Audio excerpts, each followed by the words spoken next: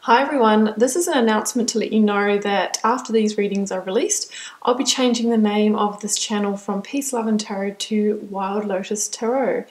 I just felt that Peace, Love and Tarot was no longer in alignment with myself and with my message, so I wanted to choose a new name. And I've always loved the lotus because it's a symbol of spiritual transformation, and also because it appears on what is, I'm sure, all of our favourite card, and that is the Ace of Cups. So if we just have a look down here, they are lotus flowers on the surface there. And, you know, the idea is that the lotus flower, it starts its journey as a seed, in the mud at the bottom of the pond, and it follows the light through the water to the surface where it blooms as that beautiful flower. And, it's a symbol of the transformation, the journey to open ourselves to love, to self-love, to the divine. So I love that idea. I think it's a beautiful symbol. That's why I've chosen that name. And I see, my purpose with this channel is to help you, access that wild lotus inside of you and to help you on your journey of transformation, whatever that might be for you. So next time you tune in, you'll see the new name. I've already started changing the channel art, so it's going to be a little bit inconsistent for the next week or so.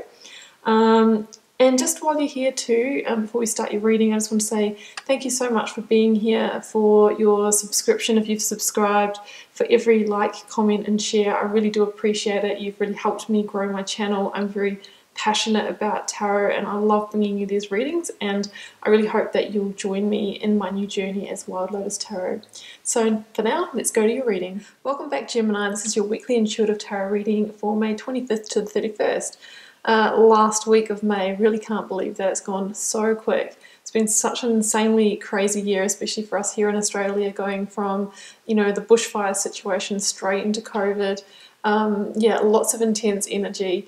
I've gone through changes as well. I'm also changing up my tarot channel, as I've just told you. Got a bit of a new look spread here, back to my plain black table, which I'm really loving. So let's get into some tarot. I'm doing fixed positions this week, so we have some oracle cards here, which we'll start off with. We have in your recent past, the beautiful Star and the Four of Cups. In your present energies or focus energies this week, we have the Chariot and the Queen of Crystals.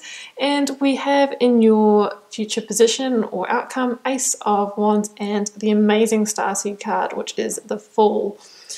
So lots going on, Gemini. I can see that the theme for you is, leaving behind what doesn't serve you, leaving behind anything that's toxic, that's not in alignment. I've got a sense of shedding the skin, moving forward into a fresh new start. And what a start it is. It's a bit of a bang with the Ace of Wands and the Fool card there. So it's really exciting. I think you're leaving behind things that haven't fulfilled you. There's a sense of moving on from something that may have been unsatisfying or even a little bit boring in a sense. You're completely finished. The Chariot really is a firm, fixed decision of moving on. So let's kick off with the oracle cards before we go to the tarot. So I'm going to shift the wand here. I don't actually think where I'm going to put that. Let's put it down here. I'll put it over there actually. Okay, we've got Trust the Niggle and we have Sattva. So let's start with the Sattva card there, and then I'll read out Trust the Niggle to you. So Sattva from the Yogic Path deck. Now this one's all about purity and clarity. So it's about letting go of the things that are holding you back and reaching new levels of clarity. It's about, it says again here about releasing what's not aligned with you, what's not aligned with your truth, so that you can actually continue your path forward with clarity. And it says here about shedding as well. And that your thoughts and everything is becoming much more clearer, and in that process the path forward becomes more clear as well. So I always think it's interesting when I pick up the book and it just sort of it kind of mentions what I was thinking anyway. So we see that in your path here it really links in with this kind of moving on energy that we have, and as part of this clarity that's going on for you, you're really being asked to tune into and trust your intuition, because it's saying that whatever you're getting in terms of visions or dreams or gut feelings or heart flutters are going to be on point this week. So there is some kind of niggling feeling or something that's trying to get your attention, or some kind of intuition that you need to take seriously, because there's a message trying to come through for you this week. So I'll just read that one out and then we'll go to the tarot. The annoying niggling feeling, try as you might, it's there and it's not going anywhere. Most people spend years ignoring their niggling feelings, throwing their best dollops of stubbornness, ego and post-rationalization to numb them out. It's exhausting, and until you face the niggle, life just throws you more bait to awaken it, to draw your attention to the light within you that is bursting to come out. It's a bit like the star, guys. The niggle is an arrow pointing to what is standing in your way, the relationship, the conversation, the decision, that shift that needs to be made, the stone in your shoe. Well, I wonder what it was for you, Gemini, that was in your way, but I get the feeling that whatever it was is already, potentially for many of you, in the transition of falling apart, or it has already come down around you, because in the recent past we have the star energy and the Four of Cups. Now, I'm just going to check if you can see that. If I hold the camera like this, I'll just give you a bit more focus on it. There we go. Because you see here, guys, you know, the star energy follows on from the Tower and the Major Arcana. It's actually the calm after the storm. So I feel like some of you may have gone through Tower moments in the recent past. And of course, that can sound like a generalization, because many of us are going through that because of what we're facing in our lives at the moment due to the COVID situation. Many of us have lost permanent jobs, have had to rethink how we do life, have been in quarantine with our partners, and maybe we've seen sides of them. Maybe we've, you know, our relationships have come to a head as well. There's some kind of situation here that I feel that the Tower has fallen and that you're in the process of working through that. Of course, timing is fluid in these readings, so some of you might be still going through that at the moment. The Four of Cups can have the sense of having come to terms with a situation that wasn't fulfilling you on an emotional level, and potentially you might have been aware of this for some time and already started to pull your energy away from it, and you may have been tested. The partner could have tried to continuously get your attention or apologize or make up or push it harder. The same could be in a work situation. Maybe you weren't happy in that role, it naturally fell away, there might have been a Tower moment. And now with COVID kind of wrapping up, you might be tested. Are you going to go back and be on that corporate, hamster wheel, or are you going to go your own way? I'm getting that sense that there could be some form of test of whether you're going to continue going in your own direction, or choose things that are now aligned with who you are, because I feel like you've gone through a transformation, or are you going to go back to that comfort zone? But either way, the star is coming in to give you that healing, that sense of rebalancing that you need to get your life back on track. I feel like some of you might be feeling quite vulnerable at the moment. I've got two nude characters, or partially nude characters, in this reading, because I feel like whatever you've lost in that Tower moment is a feeling of stripping away, of shedding the skin.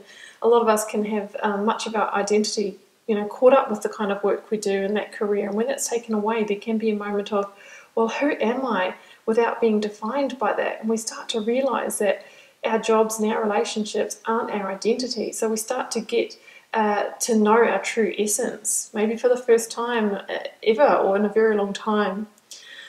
The star is about regeneration, healing, being reborn. We have a huge new beginning here. So this is about you letting the remnants wash away, letting things rebalance before you go into that new beginning, that powerful new beginning energy. And the star, I mean, if you were unfulfilled in this situation here, Gemini, the star card is actually the card of divine wish fulfillment. This is the time to manifest, to really trust your intuition in the direction that you want to go, because it's likely that things are going to become tangible pretty quickly for you. Okay, so in your current energies this week, we have the Chariot and the Queen of Crystals. Now, the Queen of Crystals is the Queen of Pentacles, and she actually kind of reared her head when I was pulling the Rider card, so I wasn't surprised when she came out of this deck as well. So let's just go zoom on that. Right, so again we have the sense of moving on here, and moving on in a very victorious way. So the Chariot is about leaving behind the old, maybe leaving behind the sense of home, the comfort zone. Some of you might even be relocating after this COVID situation is over, because there's a sense of finality to whatever it is that has come to pass in this situation. And the Queen of Crystals, you know, she links to Capricorn, and of course Capricorn is the card of the devil. So this is about you guys now releasing what has been toxic in your life, cutting energetic cords from situations that just weren't working for you, you know, leaving behind any old illusions or you know, addictions or codependencies. It's time to shine in your own individuality here and move forward to the new beginning that you're truly supposed to be going forward on at this stage in your life. The Queen of Crystals is about now refocusing your energies, really deciding on that direction, making new manifestations, making new wishes, and then going for it. She is a master abundance creator. She knows how to, you know, to come up with a manifestation, to focus her energies, because she knows that where her, you know, energy goes, her thought goes, the energy flows and things expand. So definitely be careful with your abundance creation. Put your energy in the right direction this week. And the Chariot is about making clear, aligned decisions in order to propel yourself forward. You know, you can see here that this heavy stone chariot is drawn by two sphinxes, but there's no reins, just a magician's wand.